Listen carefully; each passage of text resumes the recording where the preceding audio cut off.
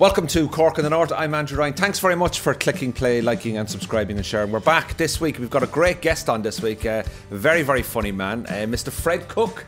Andrew, I'm so delighted to be up in Belfast hanging out with a Cork man. Very good, yes. Mighty. This is good, isn't it?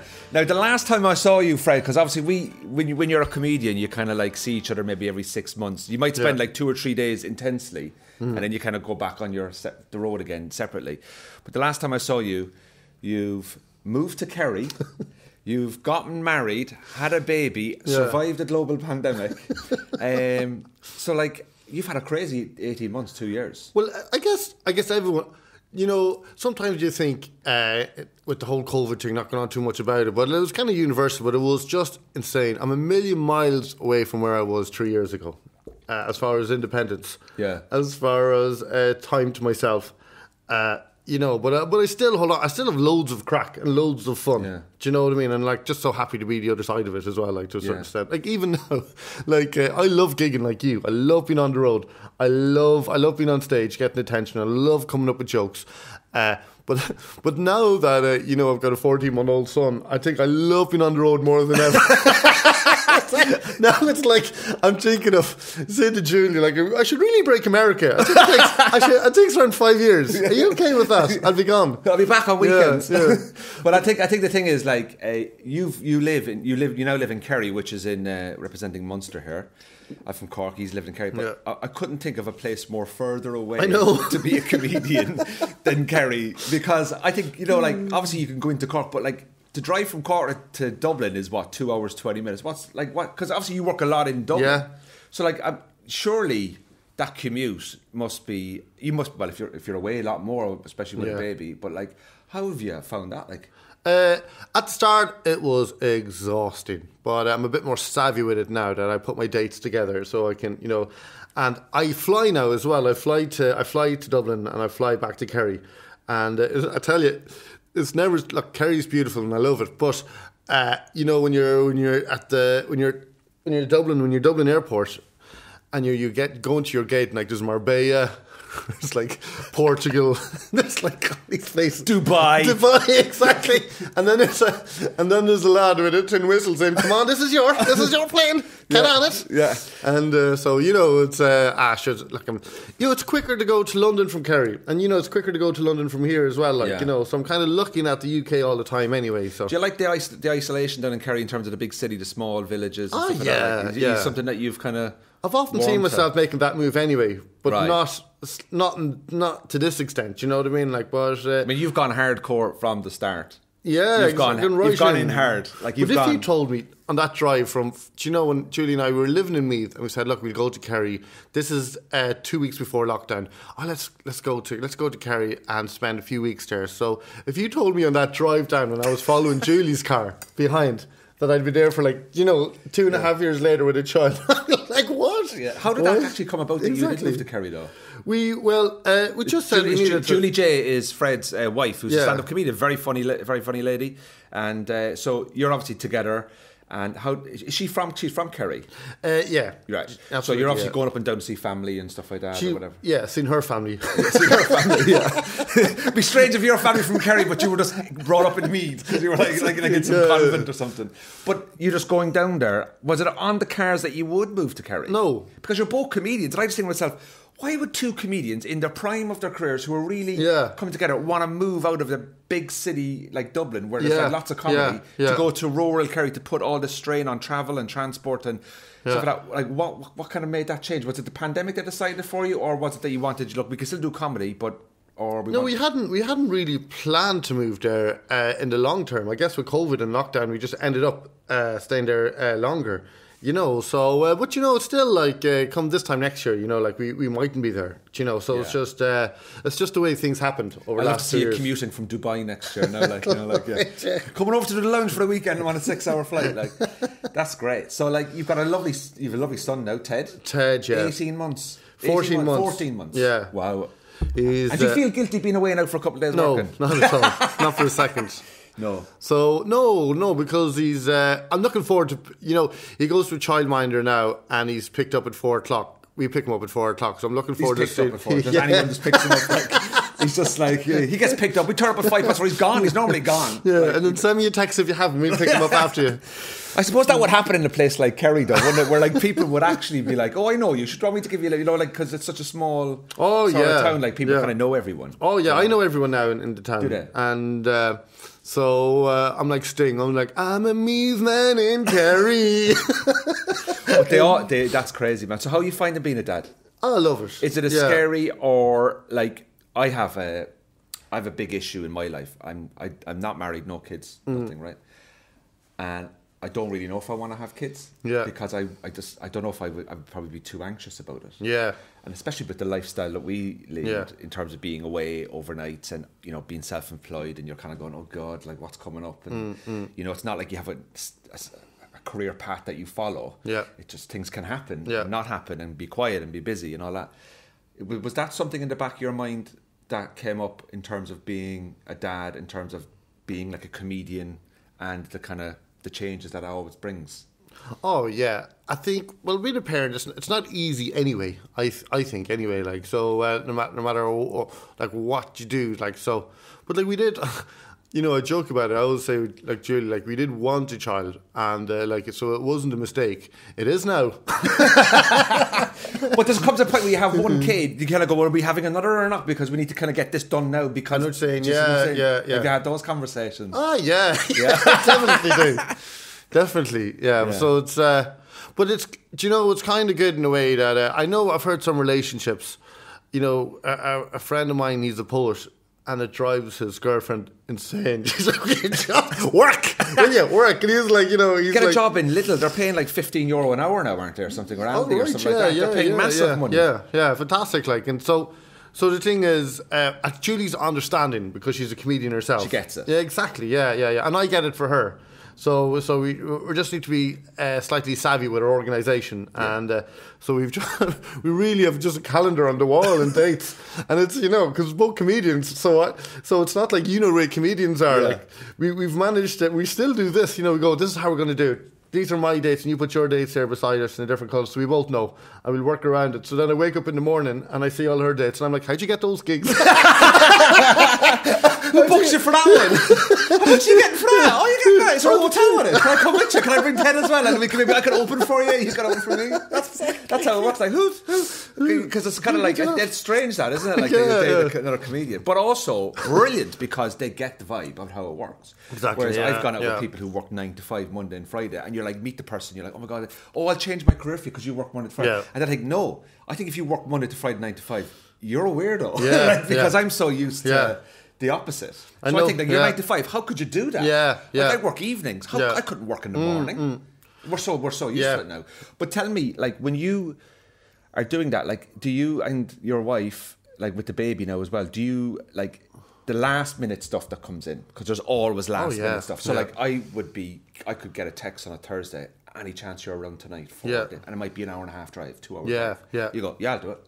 Yeah. And what's it like with the last minute stuff now with the baby? Does that it's non-existent? No, you just have to be. I need to be here. Fine, let's do it. Like and vice versa. Like so. Ted be okay in the pen on his own for a few hours. We have a little dog bowl and a little bit of food and a bit of water. And he's got an iPad. He just sits there and he's like, where's Mummy and Daddy? They're out making people laugh. They're giving people more love than what they're giving you. Look, Ted, it's Mr. Tumble's boxes. Put it on. See you Tuesday week. But no, absolutely. And I'm kind of the way I've kind of gone work-wise anyway is that I tour and I don't do as much club comedy anyway. Do you know what I mean? So I'm kind of on the road, so my dates are planned in advance. So any last-minute stuff, which can happen, it's corporates it's or still, TVs or something like that. It could be the day beforehand. Now I did a quiz, end of the year quiz, in early December. In RTE, and it was one of those last minute things where you turn up. Like summarise the funny stuff that happened in the year. Exactly, and all that, But it was. I didn't get asked. Okay, just. Who books that? Can we just? Who books that? Because I actually wouldn't mind talking to you after. We talk. Only sound, I'll get you on next year's one. Yeah.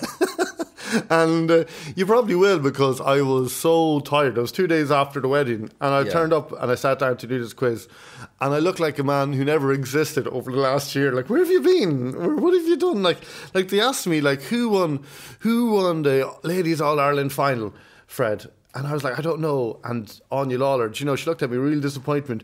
Meath, you idiot, it's where you're from. That's me. I'm like, what? And and even going back to Kells then, this is what being a parent does. You miss obvious things, like in your hometown and stuff. They call it baby brain. And me not knowing that Meath won the female football All-Ireland, I was like Bishop Casey heading back to Galway. They're like, get away. It's like, what? And it was Tyrone won the men. Yeah. Tyrone won the men. Yeah, that's crazy, man. And so you got married as well a couple of weeks ago. Yeah. So like that, like you've had such a gear. You've had such incredible. A gear Yeah. Was there restrictions in place for your wedding? We were lucky that we were in Kerrions and no one says anything. Yeah, exactly. well, you can change it. We can change it if you want. And you have to close at 10 in the morning. 8 o'clock closing time in the morning. Kerry time is 8 in the morning. Yeah. But we were kind of lucky, because I know when Micheál Martin says, here's the new restrictions, but he didn't, and then it was all online. And I think Eamon Ryan from the Green Party just wrote one line, all these restrictions, and this one line at the bottom, Wednesday the same. That's such an Irish political thing. Oh, by the way, Wednesday the same. And it wasn't even mentioned in Micheál Martin's speech. Yeah. And we were like, thank God. So we were literally like the only nightclub. Because COVID doesn't go to happy things. Oh, no. But the Gooch was getting married on the same day in the other hotel in Skelly. Yeah. The retired Kerry footballer. Exactly, yeah. I was like, the coincidence, two football legends on one day. Get married in Kerry. It's great to know that Julie was the other football legend there. Okay. All right. Yeah. So, you had a good day. Oh, it was class. And I tell you what, and sorry you didn't get invited, but I tell you what, it's a whole new podcast. Welcome to part 2, all right. This is becoming a very difficult podcast for me. What are you joking? Go on, but go on. But because in the comedy world, like, we've been doing a lot of Zoom stuff, and we've been kind of isolated from each other. So I think it just felt great to be hanging out with comedians again. Yeah. I've been out. I think the comedians felt that as well. So it was just a great buzz. On there is a great camaraderie between comedians. Oh yeah, exactly. Yeah. Well, one or two now. Who will remain nameless? Email me for the actual names. All right, and I'll send it back to you. Yeah. So Fred, you're up here in Belfast now. Can I ask you?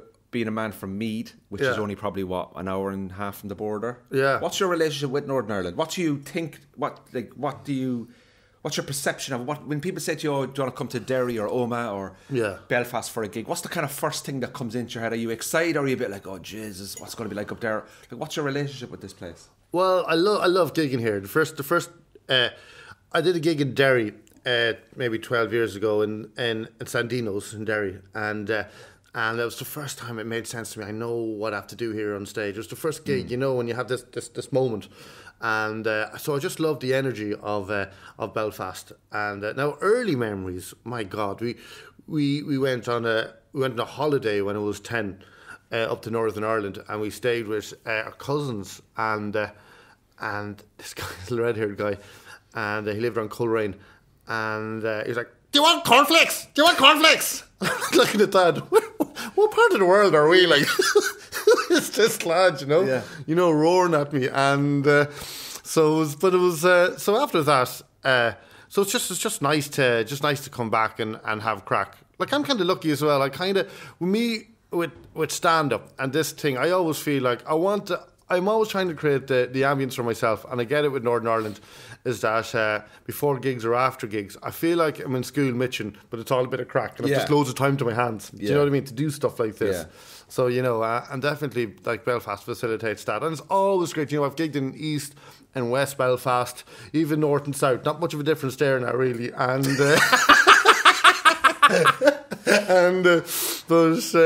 so it's class fun, and it's great energy, and it's always the few people, the negative, who travel, who gets the news out there. I often say on that, native stuff. You know what I mean? Like, but just to come here and hang out is wonderful. It's a great city to hang out in. Yeah, like it has a lot more. I went on one of these taxi tours. Yeah, it's like 3 hours, and they take you up the falls and down the Shankill and all this kind of stuff, right? And we were in the cab, and this guy who was taking us, he was lovely, and he said to me, he goes, "Where are you from?" And I was like, "Oh, I'm from Cork." And he goes, "Very rebel down there." And I'm like, "Mate, we're on the falls. Like, Cork is not rebel. Like, you know, like, it's crazy." And then we did all these things. We went into people's housing estates. Yeah. And they were like, "Right, this house here, and this is what this happened here, and this happened here." And there's people like just washing their cars. Yeah. And the whole estate is full of taxis. There's all these fellas are making a shitload of money from it, which is fine, you know. But like, I was just like, this is insane. That it's now become such a big tourist situation, while there are still issues ongoing. Like, you know what I mean? I find it fascinating, but that's just the thing of Belfast. Whereas there's a great story here. And I think Northern Irish people, they are a little bit sort of given a bit of a bad deal. Like, somebody said to me, like it's like Southern Ireland has low self-esteem, but Northern Ireland has post-traumatic stress disorder. Yeah, brilliant. You know brilliant. What I mean? You know, so it's an interesting island. So now, one thing that people will know Fred from, you have probably the coolest job in telly. Oh yeah. Literally, you drive to Dublin. The next guest is one sentence, all the best. That is insane. A job. Like Fred is the MC host of the Tommy Tiernan show on RT, which is probably the most successful chat show in Ireland, maybe bar the Late Late Show.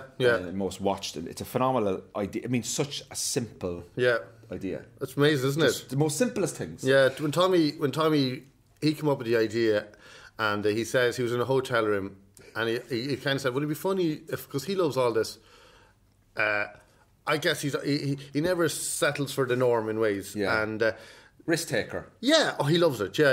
And there's more. He loves the adventure. And not knowing where places are going to go. So he was in his hotel room, and he said, he thought to himself, "Wouldn't it be funny if I did a show, but I didn't know." He would have guessed where. They just walked out, and he started laughing. He had to lie down. He had to lie down on the bed. He was laughing so much. No, I wasn't there. He told me this, you know, like, and so the funny thing with the Tommy show as well, because in a way not planned, but it kind of, the Republic of Telly left, and the Tommy Tiernan show came in. Yeah. Because I remember I was there to close the party of Republic of Telly, knowing that the Tommy Tiernan show was happening. Yeah. And the Republic of Telly was great. Yeah, I know, yeah. When all the Republic of Telly people, it's a pity, isn't it? Terrible, isn't it? I'm like, oh yeah. Awful. I know what's coming up next week. Good evening and welcome to the Tommy Tiernan show. I get my dicky bow and oh God. The biggest show on TV is coming up, but don't tell anyone else. Can I just go back to the Republic of Telly while you're talking about it? There's a sketch on YouTube that you should watch where Fred, you're in a shopping centre in Dublin and there's a girl next to you at the table. So basically, for any Northern Irish who don't watch RT, but on YouTube, if you type in Republic of Telly, Fred Cooke, what do you call it? Singing? Yeah, flash dance, flash singer. Naked camera. So there's a girl having lunch with her friend, and you're sitting there, and there's cameras everywhere, and everyone on the other tables are actors, aren't they? They're all like comics and stuff like that. And you're like trying to chat her up, is it? Yeah. And then you start singing. What was the song you're singing in it? There was two. We did a few of them, and the first two took off, and I think we kind of exhausted the idea. Right. Was that we did the next series as well? Yeah, that was You've Lost That Love and Feeling. Now the thing is, the nice thing with editing is that they always put the good bits into most of the time, you know, into these TV shows. I did some of those song flash dances things, you know, like to a guy, you know, so I will just sing it to a guy or wherever, and I'll go up. But the problem is, a lot of the time, they're trying to get on with their day. They don't want you to. They're taking my child to hospital. You never close your eyes anymore. but the thing is, it was that. There's lads like maybe drug dealers waiting on people, and trying to keep that. And I'm there with a big camera. You've lost that love and feeling, and like the thing is, I can't leave it. I can't stop it until Peter Foote, the producer, Young Offenders. He was the directing it. I had to wait for him to walk in front of me and go, cut it, we've done it, we've got it, we've got it in the bag. So until he did that, I'm looking at lads telling me to fuck off, going, you've lost that love and feel, and everyone around me, and Peter's like, keep going. Yeah, and he's like, go away from me. Then. So there's lots of that as well, which is thankfully. Yeah, but you only see but did you ever get like any fellas turn on you? Oh yeah, I'll fucking knock you out, kind of go for you. A bit, yeah. They don't want to be on telly, or they're probably doing something they shouldn't be doing, or they're just cranky. Like, yeah. And I never they were very good to me on the Fear because I think a lot of the times, like Ross Brown, he's fearless. He'll just go at it, and I'm not. You know what I mean? Like he'll do whatever, and I hate annoying people. You know what I mean? Yeah. So what happened is that I said, the music was my middle ground. I said, you know what, I can sing to people and they know they're in on the joke, but it doesn't matter because it's all about the flash dance in the moment and all that. And so we did You've Lost That Love and Feeling, and we did Say a Little Prayer for You. That was the one in the coffee shop. Yeah. That was a very good one. Yeah, The poor girl was mortified. Oh, she was great, yeah. She was like... Yeah, but I'd say afterwards she was good. They have to sign consent forms. Then, yeah. But it just shows you how nice I think that show, and the experience I got from it, how nice Irish people are in relation to chaos. Yeah, and how they work around it. Like PJ Gallagher gave me a great idea, which I did, and I went in a few episodes. He goes, "This is brilliant." PJ gave it to me. He goes, "Why don't you go into a TV shop and say, have you got, do you know, all these massive plasma widescreen TVs and stuff?" And I went a bit, I'd go right up to the back center of all the TVs, and the guy comes up and asks me, "Are you okay?" And then he goes, "This is what you have to do. You got to go, have you got any of the old TVs? Any of the old ones with the old TV shows? Because I don't like the new ones." I don't like the new ones. And then your man's trying to explain to me, you can get Only Fools and Horses on that TV as well. You know that? I don't like don't like, and so, you know, and then we went in looking for the old. I remember one stage we went into electrical shop in Dundrum looking for the old radios. Have you got the old vintage radios as opposed to? I just don't like the new songs. I don't like the new rap. So the radio was producing from the exactly the as if so. Your man genuinely thought. Do you know what I mean? Like this guy is like he's not well, and it was a wonderful sketch, but a real compliment to him because he had to explain. He goes, "We've got an old radio," and he took out the old vintage radio, and he said it in, and he goes, "Look, you can hear the new songs on this as well," explaining it to me. And my heart went out. Like, oh my God! What a lovely man. But it's a part of you then go, this guy's just so genuine. I don't want to. There's a bit of that. Take piss out of him, like. And then I said, I'm going to have to go silly here. And then I went, here, can you get that? Put that on classic hits and start dancing around. I'll put that one on. And at that stage, he was like, this guy might, you know, like he's not well. Because the thing is, you know what's coming. Yeah, and he doesn't. Yeah, exactly. You know what I mean? So yeah, that's great. So going back to the Tommy Tiernan show, so you're now the host of the MC of one of the biggest shows. How do you like get into the?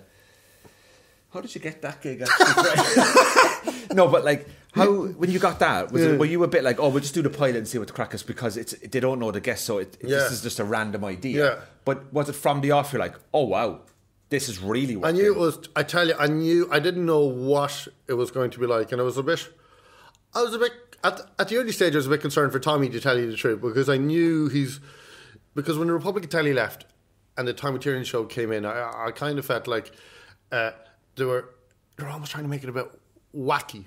Do you know what I mean? Like a bit, which is fine. You know what I mean? Like a bit and crazy comedy, which is in the Tommy show. But it's the idea of the show, and I think Tommy was still trying to work it out. It's all about the conversation. Yeah, and he doesn't like things being too busy. You know what I mean? It's just like this, one-on-one, having chats. So like, you know, I was there for all the production meetings at the start, and I was very lucky. I was just because I happened to be on the road with Tommy. So I supported him for 2 years, and it was the best 2 years of my life. It was unbelievable, you know. And in the meantime, I've got this idea for a show, and then there was the pilot which went out, and I think only Tommy Tiernan would be allowed this, but it was from 1 to 2 Saturday.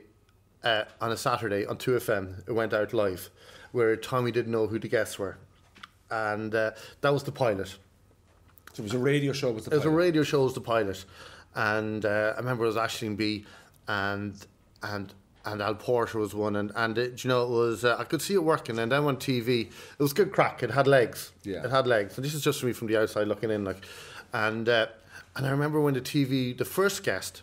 This is when I realised this is genius, because the first guest was Christy Dignam from Aslan on the TV one. Do you remember when he sat down? And he says, now, the beauty about this show is you can be funny and almost, if it's not preempted, you can say anything you want because it's got heart, and it's not, there's no snide preempted meanness involved in what you say. So when Christy Dignam sat down, and the first thing Christy says while he's on his route to sit down in the seat, he goes to Tom. He goes, "Well, it's always good to go on a comedy show when you're dying of cancer." And the crowd were like, "Whoa, this is heavy." And then he sat down, and Tommy took a beat. Tommy looks at him, and goes, will you make it to the end of the show? And everyone applauded, tension laughing. Gone. Oh, and I'm like, this is fantastic. Yeah. This is it, and it's in the best possible mind who can deal with it. You know what I mean? Like, you could take some guy, I'm dying of cancer, and then his next sentence is hilarious. Oh, like it makes him feel very welcome as well. Yeah. And there was another example of that as well. And I just went, this has never been done before, and I think it's incredible. And I was so blessed. Do you know, it's the kind of concept that you see in the UK, you know, I know it's different, but you know, you got your X Factors and your Weakest Link and all that, and they sell the shows, they sell the franchise to America and Australia. Like, I mean, I don't know, can you sell that type of chat show? Yeah. But, I mean, probably not, because it's a chat show kind of thing. But like, it's the kind of show where you kind of go, I wouldn't be surprised if in like 2 years' time in America you had like Jimmy Kimmel interviews people he doesn't know. Yeah. Like, you know, the kind of way. That's how popular it is. Yeah. You know, and the thing about it, what I love about this is like, you were hosting. It was like an Australian guy with a Tommy Tiernan hat as well. It took the whole fashion, and it had a guy with a sparkly outfit. And I was like, oh yeah, you know, it's completely an Australian version of me. Like, I think it'd be great, man. But one thing I love about yours, when you were hosting that, you went off and did the Irish Dancing with the Stars. Oh yeah. And then who replaced you as the MC for the Tommy Tiernan show, Fred? Let's find out who replaced him. So you had to go because you couldn't commit to that, because you were dancing on the Irish dancing thing. And so tell me, who replaced you? Julie J. His wife replaced him. Talk about keeping it in the family. Julie J. JC. And, that was great. So that must be crazy. And then obviously, like, you know, like, so I've got to do Dancing in the Stars. You do Tommy there tomorrow. Stuff like that. It's mad, isn't it? But it was lovely on a Sunday night, because we both recorded on a Sunday night. And I'd just be exhausted by the end of that week. And Julie and I, we were living in Trim at the time. We'd up for a drink. And Julie would be telling me about the Tommy show, and I'd be like, I know, I know all those things, you know, and so it was a nice time, you know, it definitely was. Nice time, and, yeah. That's nice as well with Julie as well, because she knows my wife, she knows my industry, she knows the people around me as well. She gets the vibe, like, exactly, There's no, you know, trying to justify work or. Look, I kind of have to just, because like sometimes when I work, and like I'd be like, look, if I go up here and do this show, there's a good, even though I might not be getting paid well for it, but I know because of the people that are there, and if I do well, that exactly. There's this knock-on effect. And it's like anything you do, you got to say yes to stuff. If you're always saying no, people are going to stop asking, aren't they? You have to be on the radar. But I often think as well with stand-up as well, I think, you know, like lads love golf. You know, and they love playing golf, and they'll go on weekend trips as well. Well, this is my, exactly, it's you, Andrew. But I'm not that good at golf. But stand-up was I'd travel anywhere. I love doing it. You know what I mean? Like, so it's almost like saying to Julie, just let me play golf. Well, let me head off and play golf, and you know, it's okay. The money mightn't be that well. You know what I mean? Like, but just let me do it, because it's what I do. Well, you're doing it because you want to do it. It's not because you have to do it. Exactly. There's a big difference exactly. in that, like. I used to work in a bank. And I can tell you, like, did you ever have jobs in your life where, like, when I was 19, I was a private investigator. Right? And when I tell people this, they don't believe me. Right? It was the worst job I've ever had in the world, with the worst people. Right? So I used to do surveillance on people who had suspected fraudulent insurance claims. And it was a horrible job. And I only did it for 9 months. Now, this was after I left school, so there was no smartphones or that. We were like still on Nokias. And I did that job, and it made me depressed. And then I got a job in a bank, and I didn't like the job, but the people were great fun. So sometimes it's like comedians, like, I love a green room sometimes more than the gig. I know, it's awful crack. Sometimes the comedian sitting behind stage for an hour is funnier than the actual gig. That's me going back to Mitchin behind the prefabs.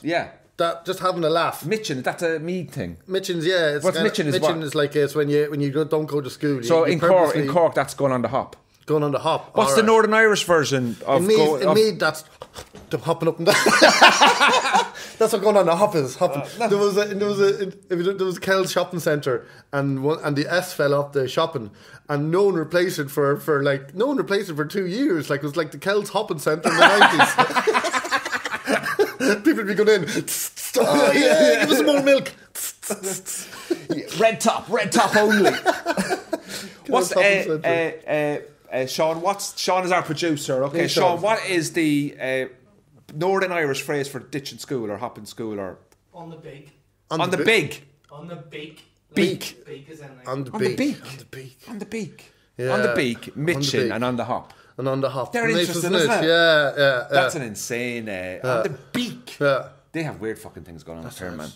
That, you know, what I find is really weird about living here, man, is, and this is a true story now, right? And I know that this is only stuff you've seen, but I laughed and laughed and laughed, right? So, without going into political issues or anything like that here, as I live in an area where we'll be predominantly unionist British area, right? Yeah. And everyone's lovely, they're really nice, no issues, stuff like that. That's not what you said before the recording. That's what you said, yeah. So the thing about it is that I could not believe this, right? My neighbour, who is an absolute gentleman, we were chatting away one day, and July was coming up, and he was like, "What are you doing around the the 12th and all? Are you staying or are you going?" and all this kind of stuff. And I was like writing jokes about it, and I had a kitchen delivered because I got a new kitchen in the house, and it came on a pallet, right? And you know, pallets are the things that they use in the bonfires, right? Yeah. And he was like, any chance I can get the pallet off you? Yeah. I was like, what do you do that for? He goes, oh, we're having a bonfire at the estate, right? So I was talking to him about it, and I did not realise this. He said, oh yeah, the council will be sorting it out. I goes, say that again? The council, the Belfast City Council, give you money for a bonfire. Yeah. Right? And if I Google this, in Northern Ireland, they have the Belfast Bonfire and Cultural Exchange Programme, where you can apply for a grant to have a fire in your estate. Class. Yeah. Like, how do you explain that to anyone from anywhere outside the world? Like, if you went up to, say, an Australian who's just lost their family home in an outback fire, go, you know, and you just turn around and be like, what are you getting onto? I'm just applying for a grant just to have a fire in the estate. How was your house? Oh, your family burnt down. Ah, good luck. But the council giving me money. Like, it's just this place is phenomenal. Yeah, like, it's brilliant. Did you ever hear stuff like that? Like, it's almost like become the problem to make it better. Yeah, isn't it? Like, it's clever in a way, isn't it? Like, to go, well, this isn't going to go, the bonfires and stuff, so we might as well just control it. Exactly, yeah, and make it a good thing. Now, just be moments like that. I remember when they were going to have a month before, they were going to have an orange parade down on Connaught Street. Do you remember I heard about that, yes. And I remember the news beforehand, and the whole idea was acceptancy and cross-the-border acceptancy.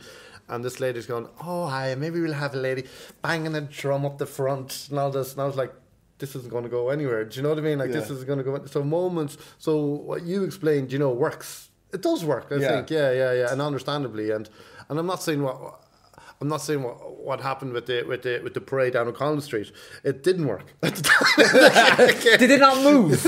And Cleary's Burger King will tell you that the whole place just it was wild. It was chaos. So what happened? They wanted to start and people just wouldn't let them march. It wouldn't start. No, it didn't even get to the chance. I think they kind of set up at the top of O'Connell Street, and then just chaos ensued. So from people from Dublin? Yeah, from people from Dublin. Like, we're not having this. We're not having it, yeah. And it was, but because the negotiations and the government chats a month beforehand, people knew what was happening. I want to be great. And buses were coming down and stuff, you know what I mean? And it was, it was a good incentive. What could possibly go wrong? Yeah. I'd say in 10 years' time it could happen, you know what I mean? Absolutely, you know what I mean? Even in 5 years' time, it's but just I don't know, I think it was like 10 years ago. It just wasn't the place. It wasn't the time for it. Well, things are... I mean, it's changing every bloody week up here. Yeah. Like, someone said to me, like, who are you going to vote for when you live in Northern Ireland? Do you know who I'm going to vote for? Whichever person doesn't call to my door. Yeah. Like, I'm the kind of guy that when I vote in an election, I don't know about you, but you know the independents, and they get 16 votes, right? And they go, and they're running one issue. Goes, what's your issue? I want to change bin day from Monday to Thursday, right? And they get 16 votes. I'm one of the 16. I always vote for like the the people that lose their deposits. That's the kind of people I vote for. That lad on the leaflet, voting leaflet, and he couldn't even afford a proper vote. It's just him on a phone like that. Vote for me. For serious change. And there's a can in the background. Like. And a joint just telling you, man of the people. So, one thing about when you did Dancing with the Stars, what year did you do it again? 2019? 19, yeah. And I remember watching it numerous times. I actually voted for you. Yeah. I've never voted in an X Factor. There was one lad from Cork who voted. It was me. I kept on texting in and it goes, by doing this you will be added extra charges. And then I'd be like, no, fuck that. I won't vote for him. But I'll message him, just voted. Well, I didn't. But like, how did you get that gig? You should call this podcast How Did You Get That? How did you get that gig? How did you get that? Really successful comedian dude. So how did you get that? When this is if you give me around 5 minutes, I'll give you the story. I did when I got wind, do you know, I think Joe.ie says, Dance with the Stars is coming to Ireland. No, I'd be cautious of anything on TV that says star or, you know, like celebrity or anything like that. Yeah. Because you're above that already. Yeah, exactly, yeah. So dancing with your neighbours, that's what I call it. And, well, that's how I often say. It should have been called like dancing with your cousins because Ireland's so small and we all know each other anyway. And but when I got wind of it, I emailed my agent Ivan, you know, like we've same agent. My agent as well. Yeah, exactly. So there you go. You can send her the same email. Just hold that thought there. Ivan, what's the... And so this is what I think happened. I said, just put my name forward. And I got an email back a week later going, look, you've been put into the selection, but you haven't got it this year. So maybe next year. So I was like, yeah, fine, fair enough. So I think Des Bishop, a comedian that year, he did it in the first year. So in the second year came along and Ivan sent out the email again. And I was like, got an email back. So you don't want to come in and meet you. Go into the production company, Shane Will, and have a chat with them. So, you know, I arrived in a big dancing shoes. So, hey! like, Fred, this is just the meeting. Turn it around. You never close your eyes. Then I was like, I like this coffee because you get to go like this as well and hold your hand like this. And but then I was like, I really thought I had it. Do you know, I went in and I met them and I was laughing away, practically high-fiving each other before COVID, obviously. And I remember that day because I had a nice outfit on me because I was going to Kev McGahern's wedding in Cavan. Yeah. So, how'd you get invited to that? Yeah, but do you know just this lovely feeling which happens, which you tell me about when you've got something on TV, but you're not allowed to say it yet. Yeah, it's a big, massive thing, you know. So I left Shin Will the meeting going, all great things, and I went to the wedding and it was full of beans all day. I was so excited. It was great. Brian walking down, you're like, go on, dance a bit. Oh yes, I better get my training in early, and then the next week Yvonne says I haven't got it, and I'm like, what? How could you be so, like, you know? And Bernard O'Shea was the comedian that year. Oh wow! Do you know, like Bernard O'Shea was. So I was like, maybe, you know, without putting me too much in the bracket or Bernard in the bracket, but maybe like we're both country comedians. That, you know, you don't want two country comedians on the one thing, like. So I was like, so then it's not that I gave up on it. But that series of Dancing with the Stars, Catherine Lynch, do you know, a wonderful comedian, she said, come on in, and what might happen is just come on in and they might ask you to dance. There's this James Patrice who does the warm-up before Dancing with the Stars, before it goes out on TV. So I went into a live show and I sat down with Catherine Lynch, and James Patrice was going around. Now, before the actual show starts on TV, you'll have audience members dancing and coming up, you know, just having a laugh. And so James Patrice, I was sitting beside Catherine, and James Patrice goes to me, Fred, would you like to come up and do a few moves, you know, for celebrate this side of the room? And then there's people at the other side of the room. So I went on the dance floor before the TV show started, and I started moving and dancing. And the producer, the same guy I was talking to like a year beforehand, Larry Bass, he was there and he seen me. And it was actually the photographer I met 2 weeks ago. I was, look at Fred there, look at him, like. And the head guy of the franchise, Dancing with the Stars, happened to be there as well. And they were like, oh, look at him. Now I was pulling out everything, you know what I mean? Like, I was like, you know, I was moonwalking, I was like spinning. At one stage I was down on the floor, like, just anything, just to keep the attention on me. And then I sat back and sat down. Don't even know if I'd been for this show realistically. And so I sat down beside Catherine Lynch, and then 2 days later, I got another email saying, come in and have the chat. No, I didn't have the dancing outfit on me. Did it a year later for the chat. This time around I was a bit cautious, and I wasn't cautious. I went in and I met the same people, a few new heads in the production team, and then I was the week after that I was doing a gig in Waterford, and I got a phone call from Yvonne, and she goes, you have it, you got Dancing with the Stars. So third time lucky. And I often say it because it's like, at least it's not like the leaving cert, because I had to do that twice to try and it's the 2 attempts. This is like 3 attempts, and I got it the third time. So, you know, so it was, is it because I watched bits of it, you know, when I wasn't working in the odd time. I know, especially if I've known a few people, you know, from comedy, you get to meet different people, so they've done it. But was it? People say like it's harder than what you expect, and I can get that, but when you're like getting through week on week, do you actually is there a back of your head goes, I fucking have this here, like I did keep going, like. Well, at the start, I was like, I just don't want to get kicked. I just don't want to be the first person kicked out. Who was the first one booted out? Who was the first one booted out? I'll Google it. Who was it? It was Eilish O'Carroll. It was lovely, you know. Eilish, she's Mrs. Brown's boys. Brendan's sister. Oh right. And but she was lovely as well. Like it was going to happen to someone, and then like on the third week, my score was so low, and it was between myself and Holly Carpenter, and Holly got kicked out. I think I just got on votes. Like every week, I was so lucky, you know. And my worst dances was the week when you naturally got through to the next week anyway. Do you know what I mean? And so it was just very lucky. Like I couldn't believe it. Every week I got through. Like it was insane. Like. I know, yeah. And I voted for you a few times. The total Texas cost €1.90. Just so €6 I'm due back. All right, I know, but so who was the booker? What was the name of it? It's Shane Will Productions. That's but what's it like with the judges? They're socialising with the judges because they're critiquing you. Yeah. You know, they go, Fred, your shoes were off, or your hand was all over the place, and then afterwards you have a drink with them. I know. Like, what's the crack with that? Like, or do you look at them and go, mate, I did a good turn there. I know. Is there a barrier? There is. Yeah, I think. At the same time, it's TV. Do you know what I mean? So you kind of, everyone has been a character of themselves to a certain extent. You're given a bit more than you normally do when the cameras go on. So, like, obviously Brian Redmond, who was, he'd be like the kind of the mean, honest judge. And then you have Lorraine in the middle, who's the common sense. And then what was his name? Julian. Julian was great. No matter, even if you made him, I love the way you fell on the floor. It was great. It was exciting. The blood coming down off your Simon concussed dancer. That's what you are. You're brilliant. 10 out of 10. 10 out of 10. So the other extreme, you know. Yeah. So you had the common sense in the middle. It was Lorraine, and I actually thought, see, they're so nice, the team in there as well, and all the professional dancers, and they're so encouraging.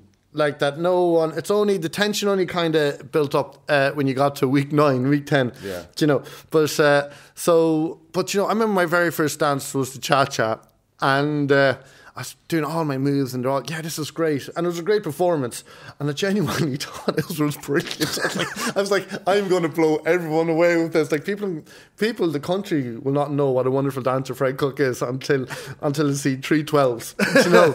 And I did it. And I was like, and I got a massive standing ovation, a clap, and I was like, everything is just falling. This is the way I planned it. This is my life now. Yeah, and I was there with a big sparkly outfit, and then Julia Doughton, my dancer, was there, and then Brian was like, "This is shit." You can see it in my face, like what that was like, and I realised it's just the camaraderie of the team. The dancers and all the people are going to encourage you, and they're not going to say to you it's shit the week beforehand. They're not going to.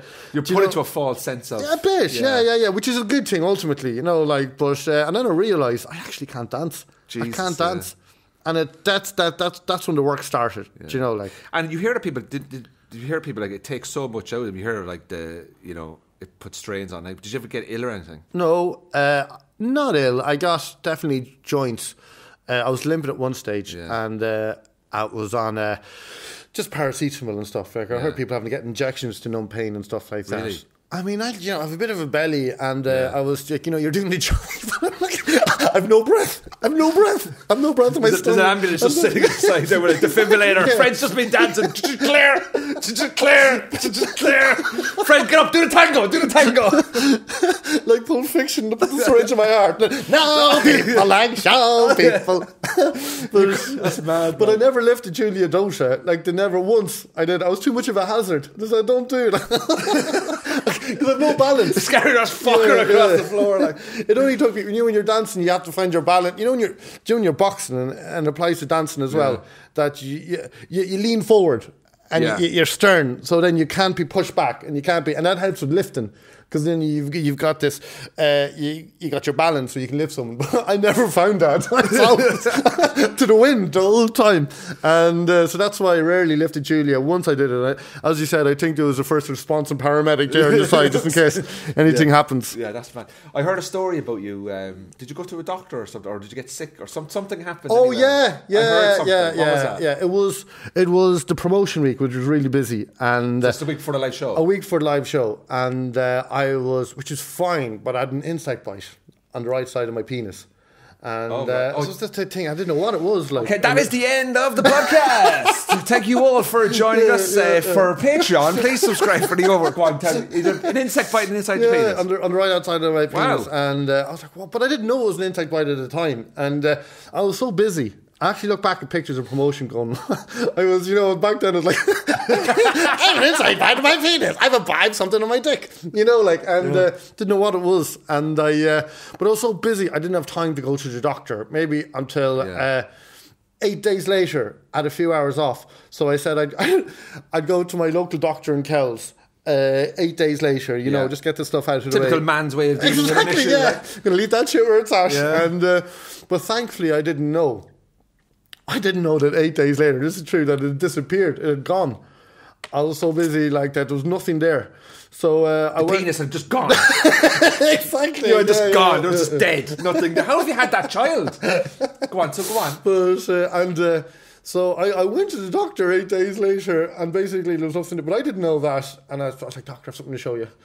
And she was like, "Don't worry about it. Don't worry about it." And then I said, okay. And then I just showed her. I just showed her my penis. I was like, look at that. I've never seen anything like it in my life. It's unbelievable, isn't it? And I was a bit worried. I was a bit worried. I was a bit worried about my, mortality. Yeah. I was like, what is this? And I said to her, how long do I have? And she's 10 inches. I made that bit up. I have 10 minutes till the guards arrive. But it was gone. It was gone. And you just basically sat in a GP and went, just look at that. Thank God. I needed to go to GP to find out it's gone. Man. So yeah. But it just shows you when you think the worst, when you're worried about something, and then distraction. I've written a will about 5 times last month, cause you get a pain in your back. Oh Jesus, it's starting, Listen, Fred, it's been absolutely brilliant to have you on the Cork the North podcast. Fred is up here performing at the moment, and you always come up to the north anyway, don't you? Yeah, absolutely. And I really appreciate you coming on to Cork the North, into this beautiful part of the island of Ireland, Northern Ireland. It's lovely. And thanks, you great men, great fun. Thanks Andrew, so much. You're a mighty crack. Thanks for having me. Thanks for having me. Who books? Oh, sorry. That's it. Thanks, guys. Please like, share, subscribe. The usual. Andrew, blah, blah, blah. Same agent. This lad here, before I met him, and I'm doing this TV show, and I'm doing this, and then you're like, no, it's things I've had a bad year, lads, I've had a tough year.